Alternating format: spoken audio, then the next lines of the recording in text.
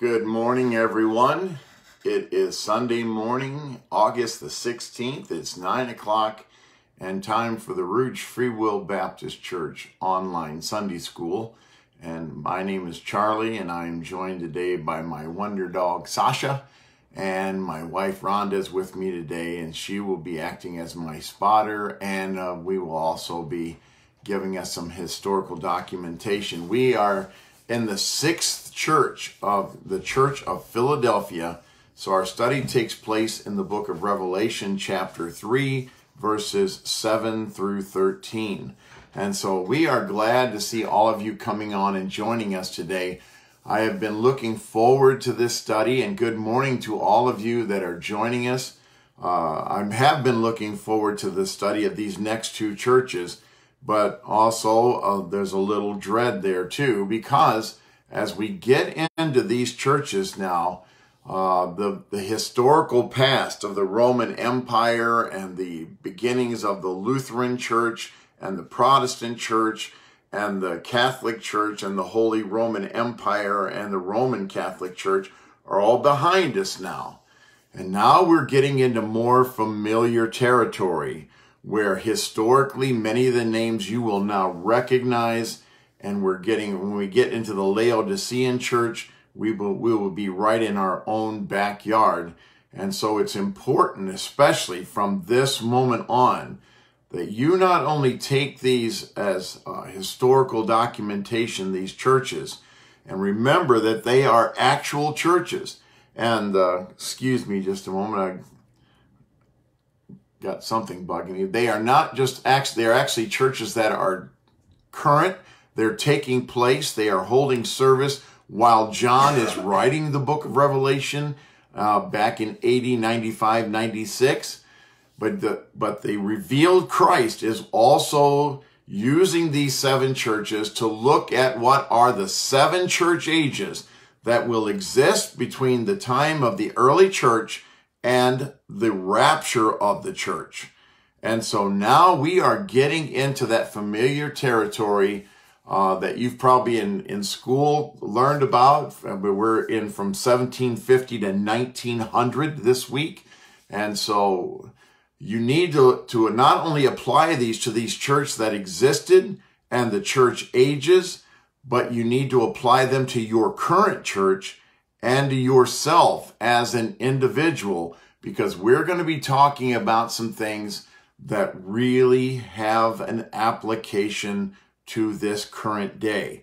Remember, every church has a characteristic, and every church age has characteristics that will carry down through the ages right to our present day, as we are here in the Laodicean age, but awaiting the rapture of the church. And so that's why it's important for you to really buckle down and listen to the words of the revealed Christ in this church of Philadelphia that was an actual church. And Rhonda's going to come in just a second and talk to us about the history of the Philadelphia church and of Philadelphia. But it is also coming right down. The characteristics of this church are coming down into the Laodicean age as well. So I welcome all of you. It's good to have you. And so I hope you have your Bibles ready and your outlines ready. Revelation chapter 3, verse 7.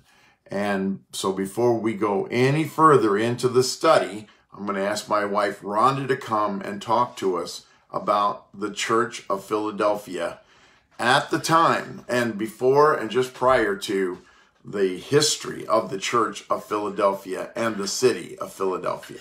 So we're going to make that exchange right now if we can get Sasha out of the way.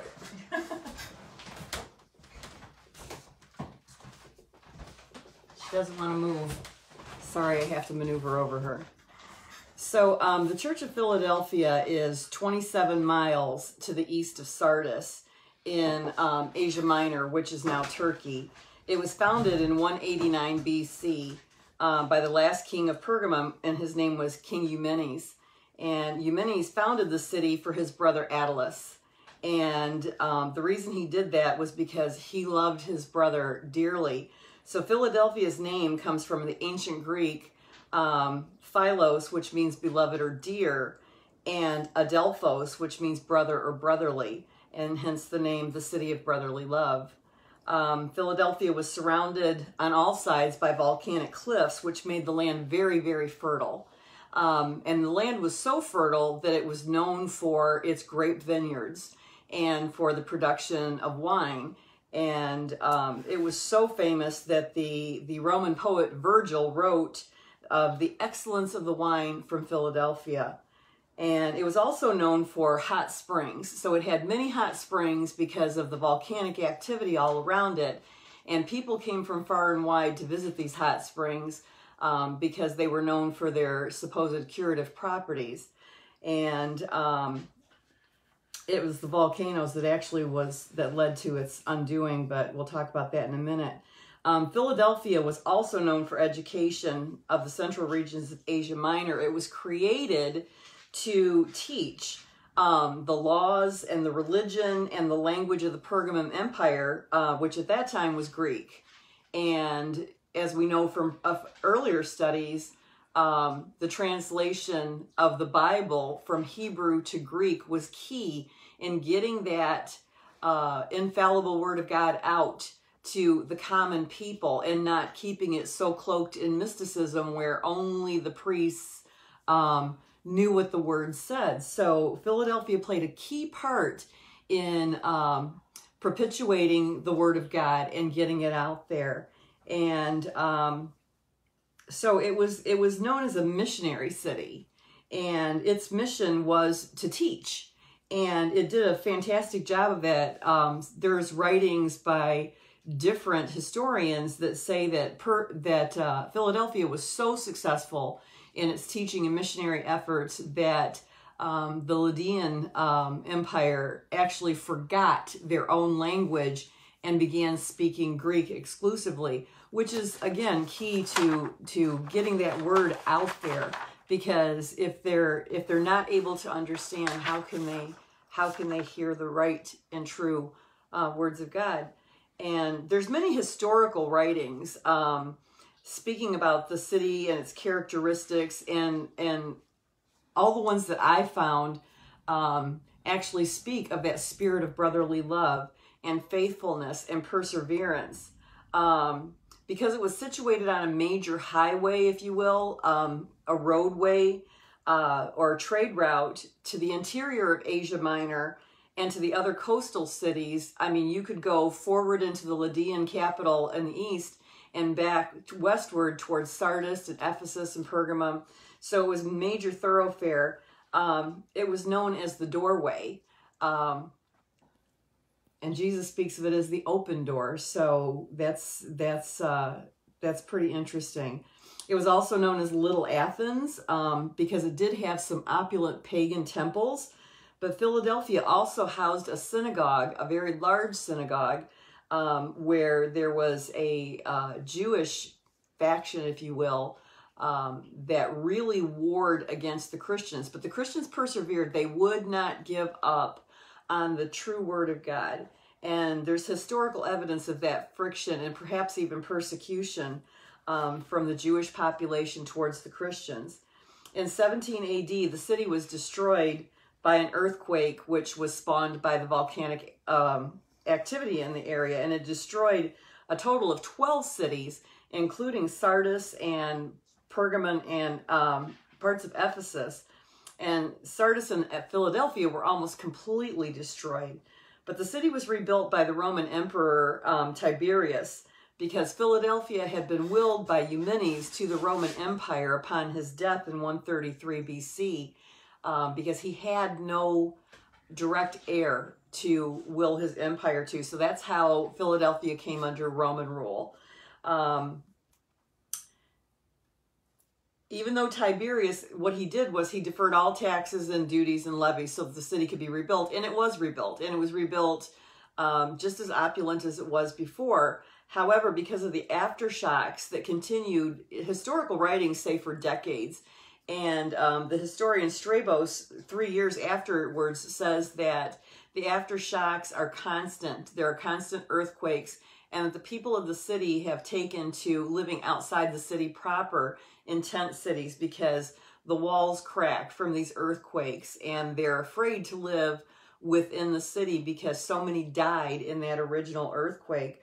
But the city did go on, and it persevered, and it continued to be a missionary city even after the devastation. So the characteristics that are all written about, I mean, Virgil writes about it, Strabos, Tacitus, even Pliny the Elder, who are known as very prolific writers of history at that time, they all write about the perseverance of the city of Philadelphia and its indomitable desire to continue, even if it's in a different fashion that it continued before. So Philadelphia is extensively written about. There's a lot of history on it, and it seems to be a very important city to the spreading of God's word, and they did not stop. So that's what I have for you. Thank you, dear. So you can understand by what Rhonda explained to you that why Jesus, this revealed Christ in the Bible, will use some of the terminology that he uses. Especially one of the things is the open door. He will speak extensively about that. So before we go any further, and as more of you are coming on, I want to have prayer with you, and then I'm going to give you Dr. Graham's devotion for the day, and then we will get right into the lesson. So if you would bow your heads with me. Heavenly Father, as we bow in your presence this morning, we give you thanks and honor and glory, Lord, for this beautiful morning. We thank you, God, for the rain. We thank you for the weather. We thank you for our homes. We thank you for our church. You are an almighty God, and we just worship you and thank you for the goodness that you give us every day of our life. As we look into your word today, God, I just pray that the Holy Spirit will lead and guide and direct, and that you will be glorified and honored by everything we say and do. And may all of our worship and all of our praise rise to you. In Jesus' name, amen. Amen. So let's just look briefly here at the devotion of the day. I like doing that. I started doing this so I didn't to keep you going, since I'm here 7 days a week. Today is August the 16th, and so Dr. Graham's devotion today is fervent prayer. And it says, if my people will pray and seek my face, I will hear from heaven. That's 2 Chronicles chapter 7, verse 14. And this is what Dr. Graham says today. From one end of the Bible to the other, there is the record of those whose prayers were answered. Men and women who turned the tide of history by prayer, who fervently prayed, and God answered.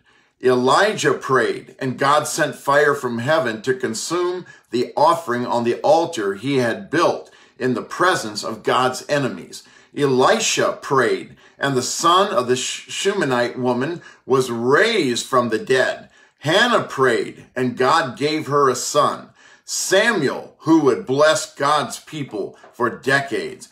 Paul prayed, and dozens of churches were born in Asia Minor and Europe.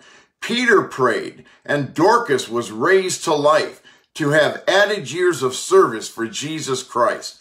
Their prayers were the natural outflow of their deep inner faith. Their prayers were part of a greater whole. Godly lives lived for God's glory. As the 17th century theologian John Owen said, he who prays as he ought will endeavor to live as he prays. So that is a great devotion, and I thought that was really just awesome, and I wanted to share that with you this morning. All right, let's read what the Word of God says in the King James Version in Revelation chapter 3, verses 7 through 13. And here is what the angel of the is written to the angel of the church in Philadelphia. And to the angel of the church in Philadelphia write, these things saith he that is holy, he that is true, he that hath the key of David, he that openeth and no man shutteth, and shutteth and no man openeth. I know thy works. Behold, I have set before thee an open door, and no man can shut it. For thou hast a little strength, and hast kept my word, and hast not denied my name. Behold, I will make them of the synagogue of Satan, which say they are Jews, and are not, but do lie. Behold, I will make them to come and worship before thy feet, and to know that I have loved thee. Because thou hast kept the word of my patience, I also will keep thee from the hour of temptation, which shall come upon all the world to try them that dwell upon the earth. Behold, I come quickly. Hold that fast which thou hast, that no man take thy crown. Him that overcometh will I make a pillar in the temple of my God, and he shall go no more out. And I will write upon him the name of my God, and the name of the city of my God, which is New Jerusalem, which cometh down out of heaven from my God. And I will write upon him my new name. He that hath an ear, let him hear what the Spirit saith unto the churches. Now, for those of you who have your NIVs, or a similar, I'm reading here, this is from the NIV, so you can see some of the more Americanized words. To the angel of the church in Philadelphia write, these are the words of him who is holy and true, who holds the key of David. What he opens, no man can shut, and what he shuts, no one can open. I know your deeds. See, I have placed before you an open door that no man can shut. I know that you have a little strength, yet you have kept my word and have not denied my name. Pardon me, I'm being passed a note here. Oh, we just got a note that Brother John Cheek passed away. And so thank you for Brother Tom for passing that on.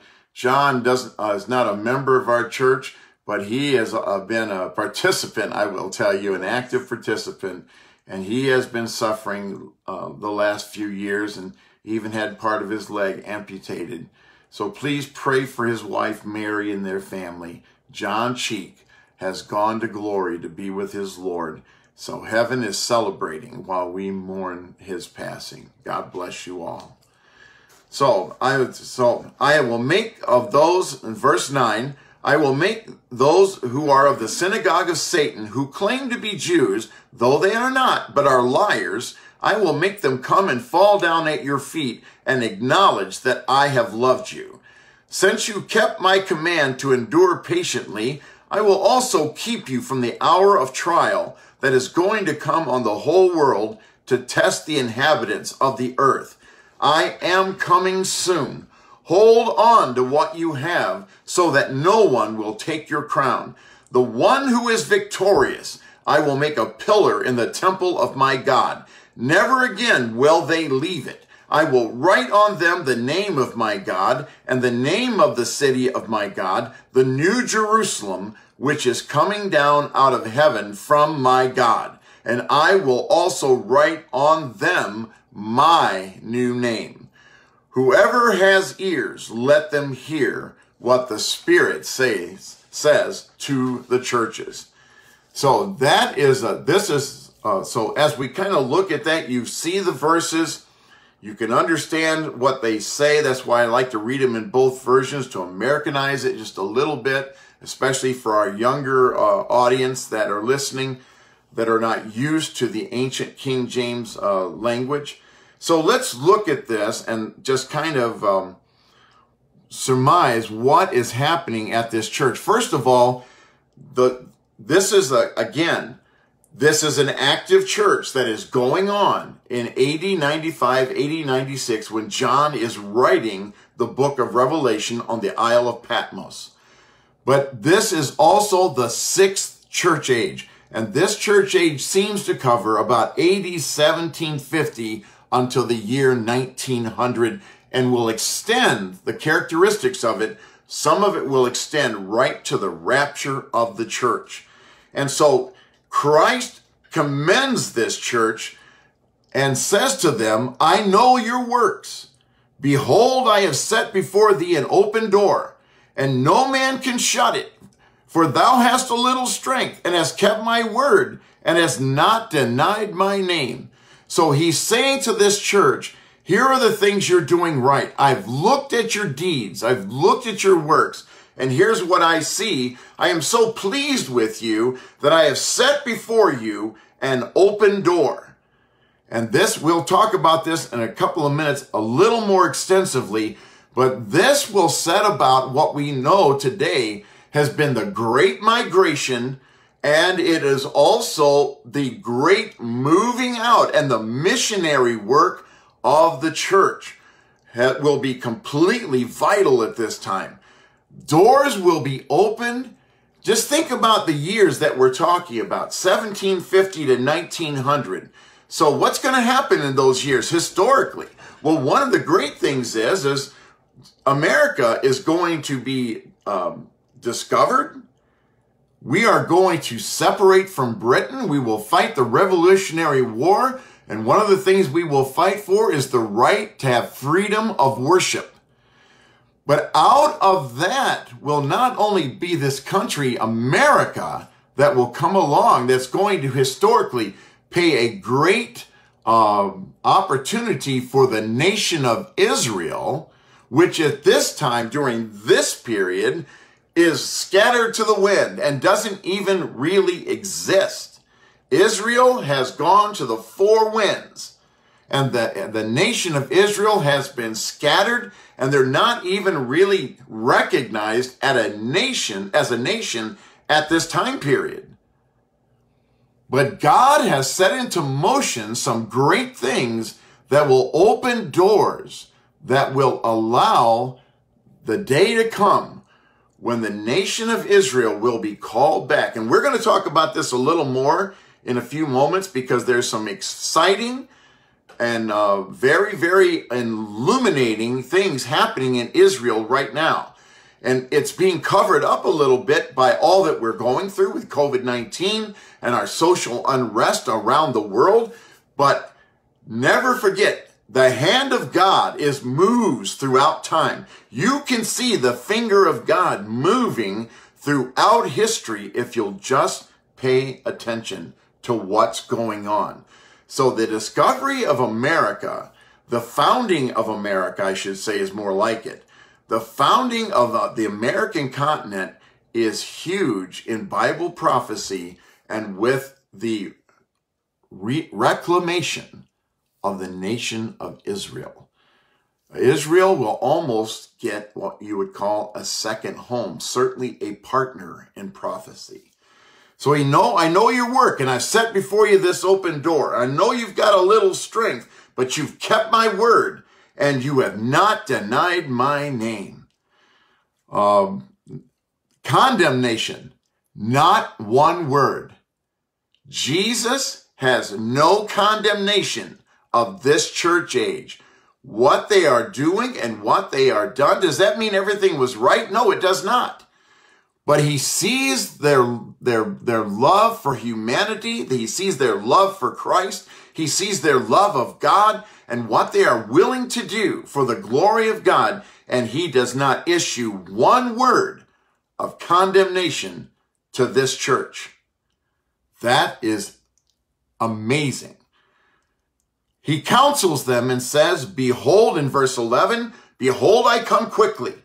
Hold fast. There's that term again. Hold fast to what you have, that no man take thy crown.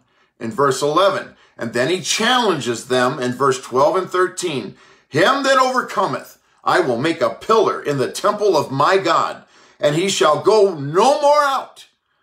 And I will write upon him the name of my God, and the name of the city of my God, which is New Jerusalem. New Jerusalem is built for the Gentile nations of God. That is our home. The earth belongs to the Jewish nation, which we'll get into as we go through those prophetical chapters, which cometh down out of heaven from my God, and I will write upon him my new name. He that hath an ear, let him hear what the Spirit says to the churches. This is an age, excuse me, I'll have a sip of coffee because I'm getting way too excited and I need to calm down. So this is an age that is coming out of the church. We talked to of Sardis, where the word of God, because of the works of reformers like Martin Luther and other reformers that were with him, have lit the flame, that flicker of light that has brought the word of God to the general public and to the laity. He didn't do everything right, and there's a lot of condemnation on the church of Sardis, but just like Sardis came out of the church of Thyatira, the works of the church of Philadelphia will come out of this church of Sardis, because the word of God has been revealed, and something else will come of that, and that is they will begin to start preaching and teaching the second coming of Christ again. A subject that has been dead for 3 centuries is now alive, and we are now talking about the second coming of Christ. And again, how important this is because the church, as you notice in the churches previous to this, did not live separated lives because they did not fear the second coming of Christ. They believed, because of the teachings of the Roman Catholic Church, that the kingdom of God had already come and already been set up on the earth, and there was no more coming. But now the word of God has revealed to the common folks and to common people that the second coming has not happened. Jesus is still coming, and they start preaching that, and folks start separating themselves again and living holy lives. But I want to move on. This also, in this time period, some of the greatest revivals. You see, when God opened the door, these people will step through it. So what will happen is some of the greatest revivals we've ever heard of by George Whitefield, Charles Spurgeon, D.L. Moody. I'm not talking about revivals that lasted for a week. I'm talking about revivals that would last for weeks, for months. These men of God would be called of God to go to these various continents and preach the gospel, and to preach it. No microphones, no PA systems, yet their voices would ring loud and clear across the prairies, across the deserts, across the forest land, and thousands of people would show up to hear George Whitefield in England preach the gospel, D.L. Moody in America to preach the gospel. Bars would close down on Sunday because the convicting power of the Holy Spirit was so great. These were revivals that swept the world. Not only that, but men, because the Bible is now being given to the laity and given to everyone, young men are taking every word literally. And so when they read to go out and preach the gospel to every creature, they take that literally. And so men like William Carey, who is probably the very first, what we know as the modern day missionary, will leave his home and go to India.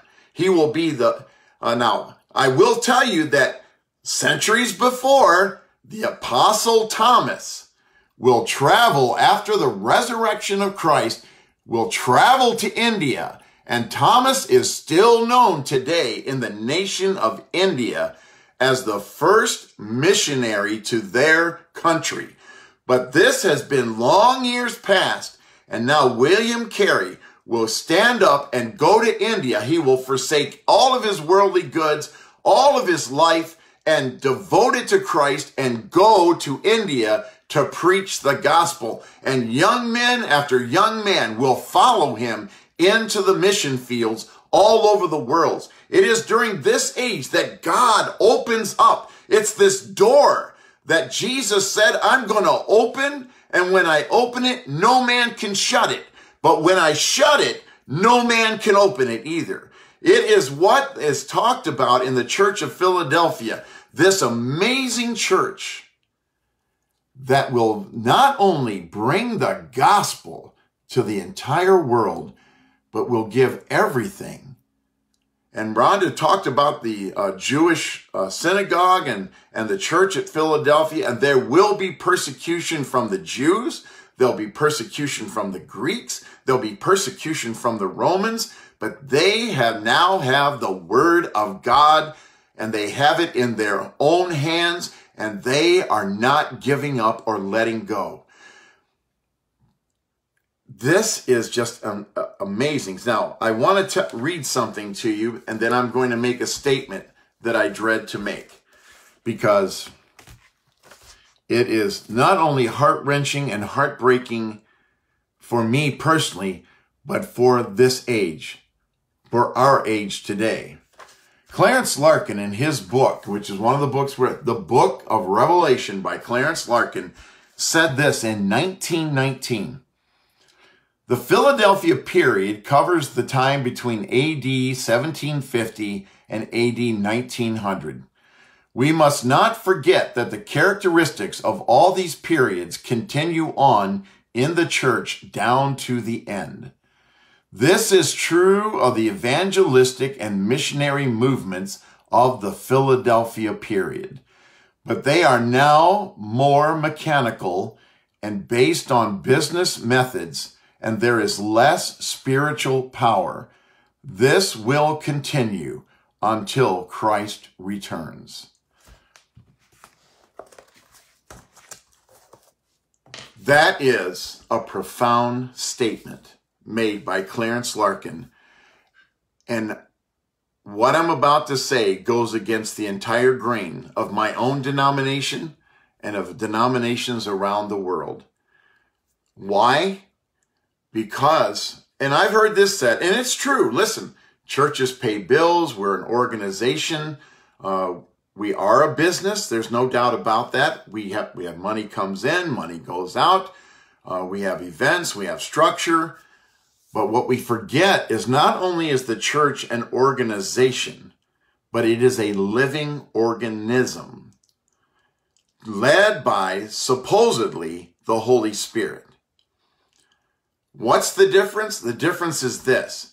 These men did not wait for an organization or a structure or a modern method to send them where they went. They simply felt a pulling of the Holy Spirit and urging from God to do something, and they did it. And while I'm not really knocking anything, I think that, and what is carried on to our very age today is that we now somehow believe, as Free Will Baptists, as Methodists, as Protestants, as Catholics, that we somehow have to have a young man cannot answer his calling unless he follows these ports. You know, you've got to do X, Y, Z. You've got to do A, B, C. You can't really answer the call to preach if you don't spend 4 years in Bible college. Am I against Bible college? I am not. I believe that absolutely you need to be trained. We cannot send you unless you go raise money to go. I'm going to tell you that William Carey did not travel the country raising money before he went to India. I'm telling you, William Carey felt the burning in his heart that God wanted him to go preach in India, and the Holy Spirit pulled him, and he went and left everything behind. And so you say, well, you're not. No, I'm not. I understand what they're trying to do. I understand that everything, that the justification of the way we run our systems today. But what we're missing and what Dr. Larkin is saying here is we're doing this under a mechanical structure, and there is no moving of the Holy Spirit, and there is no spiritual power.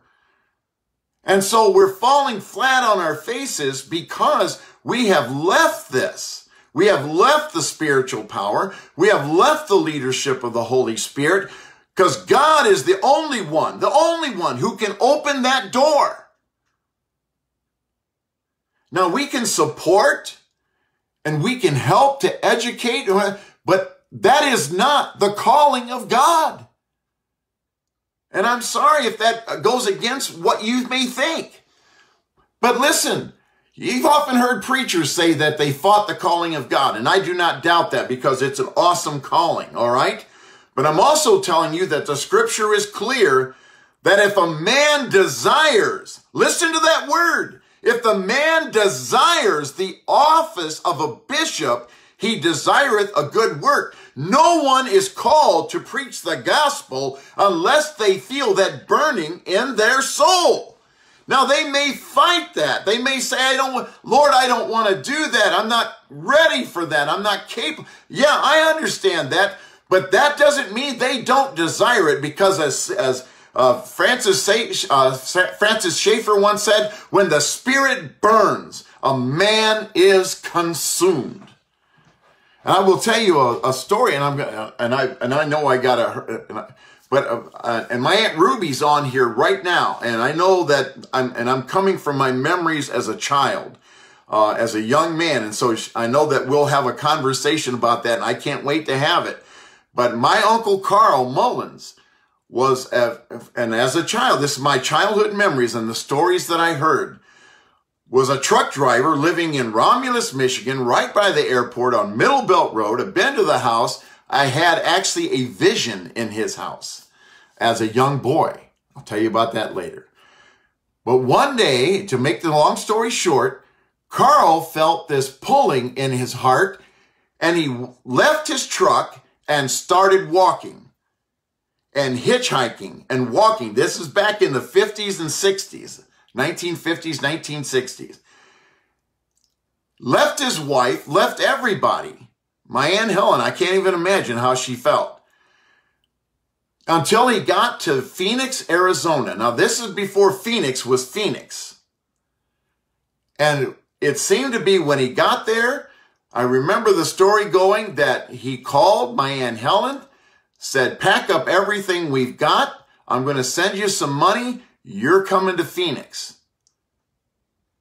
And she listened. My Uncle Carl ends up as a missionary on an Indian reservation out there, where he stayed the rest of his life. And not only did God call him there to minister and to that Indian nation on those reservations out there in Arizona, but he supplied a living for him. Before Phoenix was Phoenix, he got into pest control. And, well, you can imagine, as Phoenix grows, so did his business. And so God not only gave him the work that he wanted him to do, but he supplied his living to do it. Can you imagine that? Can you imagine anyone doing something like that today? That's because, folks, we do not, this age that we're looking at, God opens doors and young men listen to the call and they go. They don't ask questions, they just go. Just like the early church, just like Peter and Paul and all the apostles, when Jesus called, they left what they had and they went. Today, we're far too mechanical, even to the point today where you've heard pastor talk about it, trying to get a youth minister or trying to get some help for our church. And the wages that young men are asking for today to come work in your church as ministers of the gospel are just outrageous. I'm sorry if I offend you, I hurt your feelings. It's outrageous. What about the men of God in the 50s and 60s that were working in the factories and the fields, and God called and they just simply decided to start a church in the middle of Detroit or the middle of Chicago, and they started in storefront buildings and they preached the gospel and God added. And today, you don't see that anymore. Tommy says the desire is the first qualification. Amen, Tommy. That is true. And that's what the point I'm trying to get across. You can say you fought the calling of God to preach, but I'm telling you, inside you, you had a burning from the Holy Spirit. That's missing today. And so is the power. So let's move on. That's what he's talking about this open door that God has opened, that the gospel can reach the entire world. And he calls men from England and America to fill these positions. But today, ask one of us to go start a church in a storefront building in Detroit and see what response you get. Sandra Kelly says no one will just get up and leave to minister. No one will. That's a thing of the past. And so God, you can understand why when we get into the Laodicean church, why we're in the shape we're in today. And not only that, let me just be frank. You can't get parents to let go of their children. We say we want our children to serve God. But we want them to serve and love God under our leadership. So what would you do if your son or daughter said, listen, I feel the calling of God to preach the gospel. I feel the calling of God to go to India and preach the gospel. I feel the calling of God to leave this country and go to Iran and preach the gospel. What would you as a parent do? You better think about that before you answer, because the evidence says you would not. Mm-hmm. The evidence says you would not. It's time that this church, and that's for next week. I'm not going to do it. So let's kind of look on. Christ's nature is revealed to this church as we move on. He reminds them that he is holy. Be ye holy, for I am holy, 1 Peter said. This church is separated from the world to holiness. They now love God, and they see the word, and they see what God wants them to do. And so they separate themselves from the world. They lay aside every weight and every sin, as the book of Hebrews tells us, to follow. Jesus reveals himself to be true. Vernon J. McGee said this one time: true means genuine with an added note of perfection and completeness. He adds that Moses did not give the true bread. Christ is the true bread. Christ gives you the truth. Christ is not only the truth, he's the ultimate truth. He is truth. He is the only truth. And until this world recognizes the truth of the gospel of Jesus Christ, we will continue to flounder as we seek our own truth. He that hath the key of David is an obvious reference to the authority of Christ. He is saying that he is forecasting here when he will be the rightful ruler of this world. Remember that when Jesus is introduced to us in the Gospels, he is somebody that no one desires. He is in human form. He is not beautiful. He is not something that you would long for.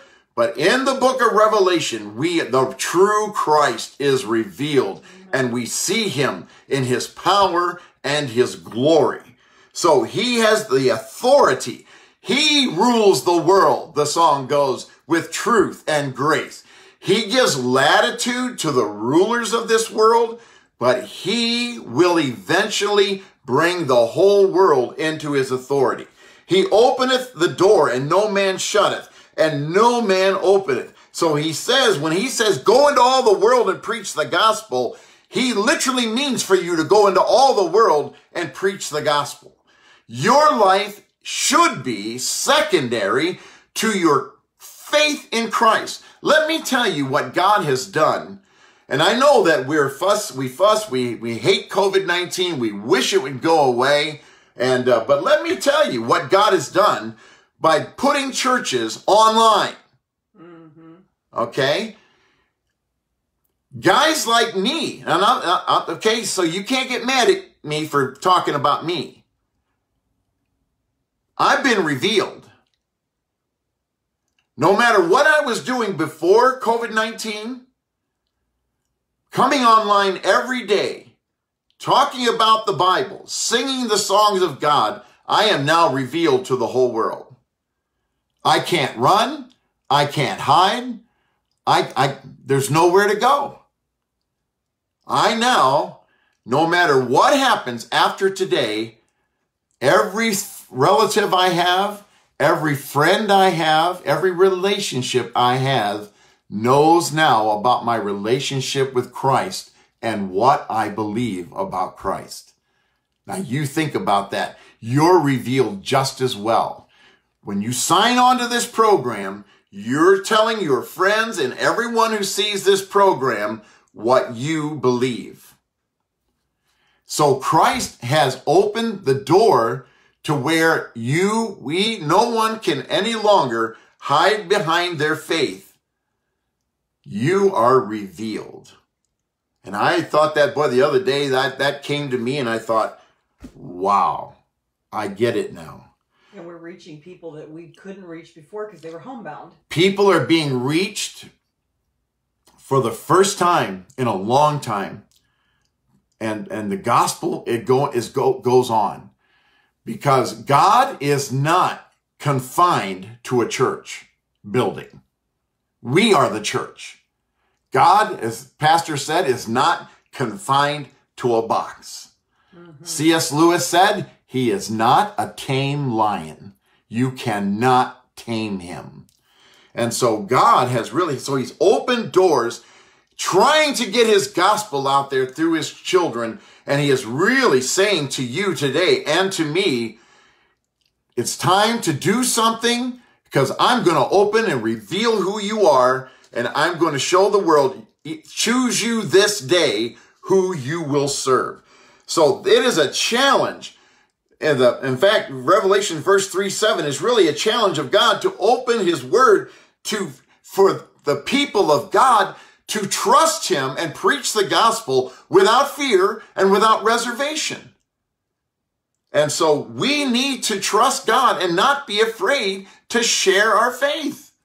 So that's and I'm moving quickly because I really don't want to spend 2 weeks here. I want to move, okay? So his commendation is, I know your works. So I'm setting before you an open door, and we've talked about that. The apostle Paul considered an open door an opportunity for Christian service. When God opens the door, you've got a choice. I had a choice. When Irma said, I think you can do this, I had a choice. When Pastor said, let's move Sunday school to online, I had a choice. And now I don't have a choice. I'm out there.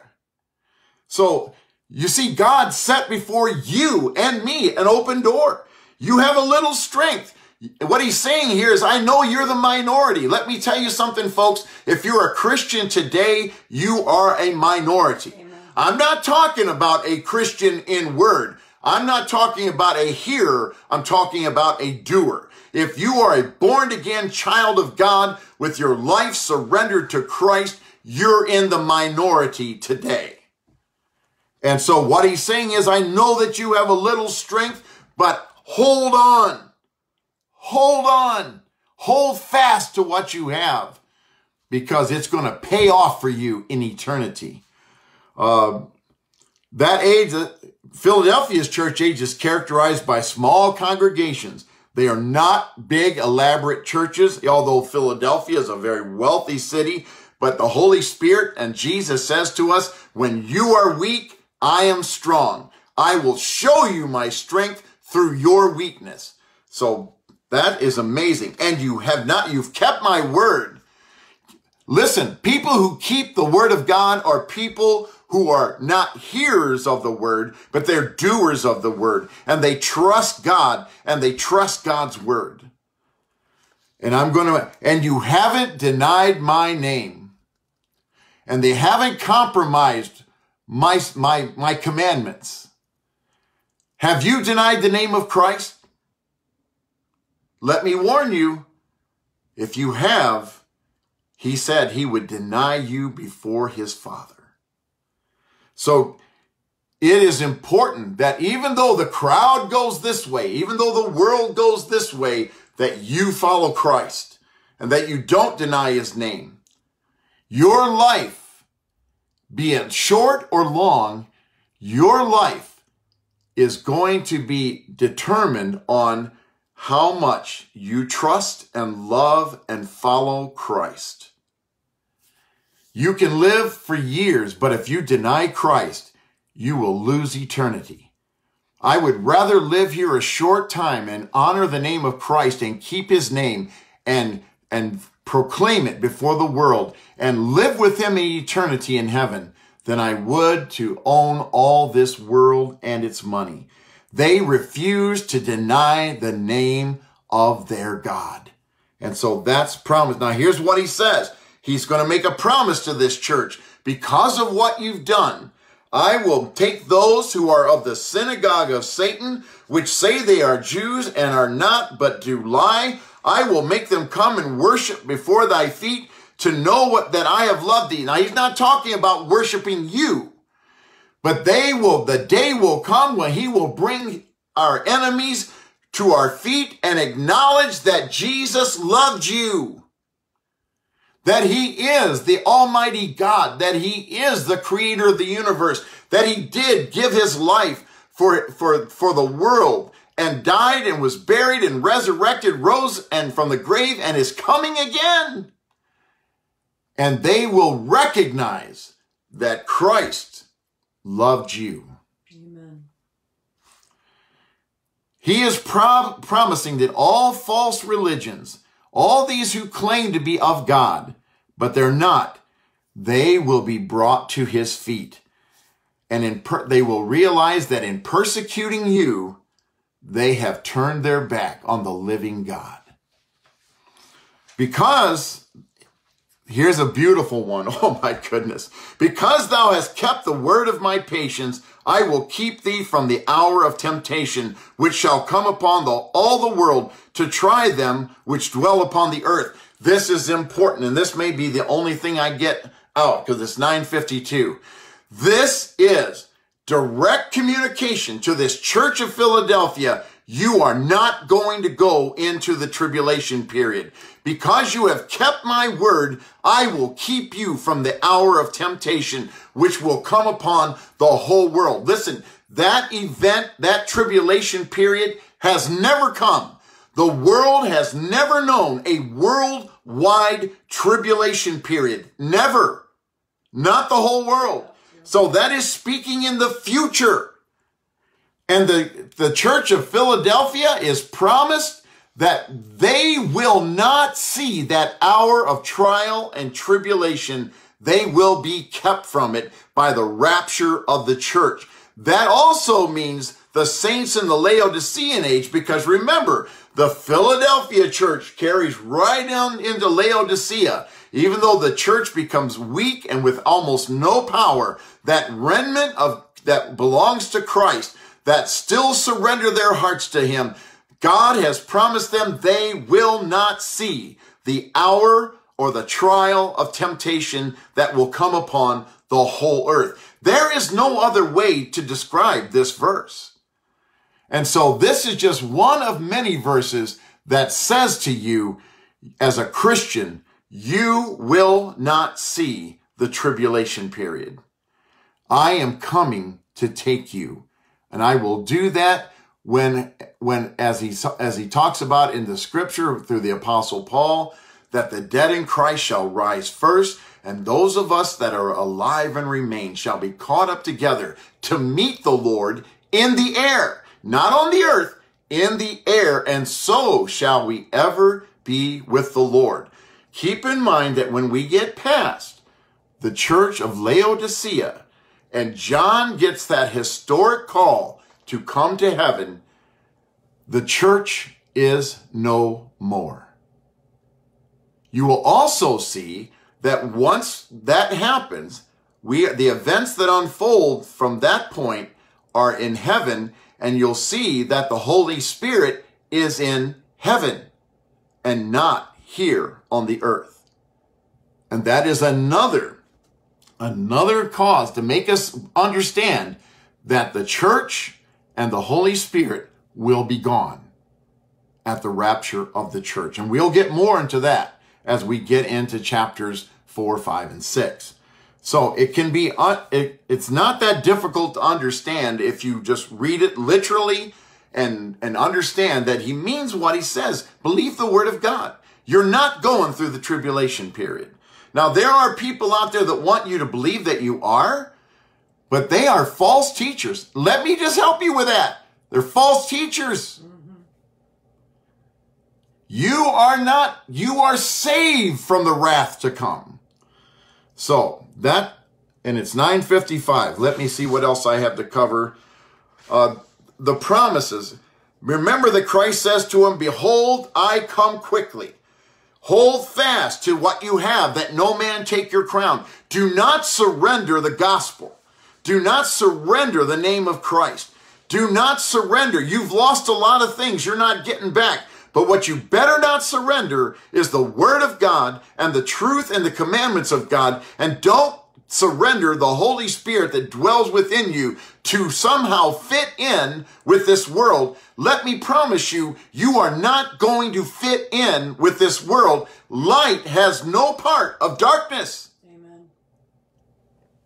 You cannot fit in, so let it go. You cannot compromise. Let it go. Be a Christian. Be a child of God. Believe the Bible above everything. His challenge, with 4 minutes left to go, he that overcometh, I'll make him a pillar in the temple of God. That means you are going to be a ruler and reigning in heaven with Christ. You can see my notes, so I don't have to go all about. I will write upon him the name of God, the name of my God, and the name of that city of my God, which is New Jerusalem. God is going to give you a seal and a name that will allow you to have entrance into New Jerusalem. God is saying you're going to have a passport. So you don't have to ask, can I come in? You don't even have to knock at the door. He's going to put a seal on you that says to everyone who sees it, this is a child of God and this is his home. He's going to hand you that title. Amen. And Jesus says, I will write upon him my new name. We always talk about ours having a new name written down in glory. No. It's Christ's new name. And that is a King and Savior and ruler and reigner and King of kings and Lord of lords. It won't be like that sign they put on the cross, King of the Jews. Though this is the King of kings and the Lord of lords. Amen. And he promises that he will give you his name. And all those years that we worshiped him in spirit and in truth through the word of God, we will now worship him face to face. The promise is to you that you have free entrance into that holy city, that you will have the name of God, the seal of God on you, and you will worship Jesus face to face. Amen. You shall behold him. Praise God. And everything you went through in this life, whether you're suffering from cancer, whether you're suffering from an illness or a disease or a lifelong injury, whether you're suffering persecution, whether you're living in a hole in the wall, it doesn't matter. When you see Jesus face to face and you worship him face to face at the feet of Jesus, it will be worth it all. What Paul called and C.S. Lewis called the weight of glory.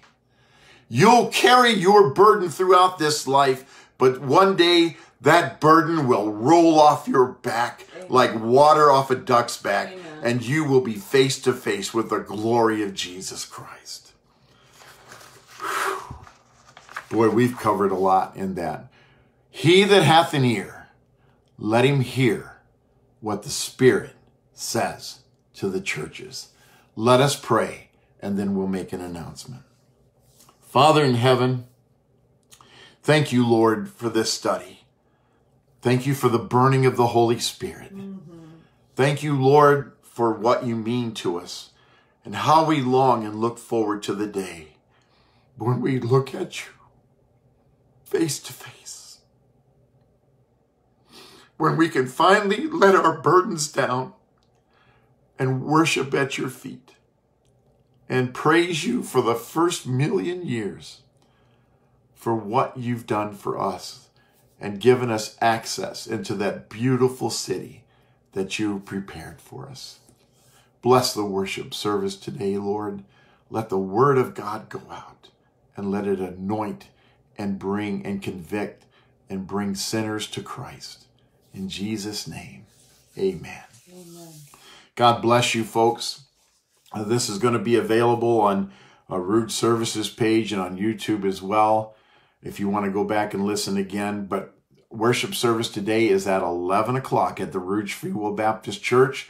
You can physically go to church today. We ask you to please follow the CDC guidelines. Please put that mask on in your car, wear it throughout the process, throughout the worship service, and then don't take it off, please, until you get back in your car. God has been so good to our church. Not one case of COVID-19 yet in our church, and that is all due to the glory of God. So please be careful and use wisdom. We're also going to be on Rouge Services Facebook page, live streamed, Rouge Services YouTube, and we're also on Twitter at Rouge FWB Church. So God bless you. Thank you for joining us this morning. May God bless your Sunday. We'll see you at 11 o'clock for morning worship, and then we'll be right back here with you tomorrow morning, God willing, at 10 o'clock for our praise and worship hour at 10 o'clock. God bless you. Have a wonderful day.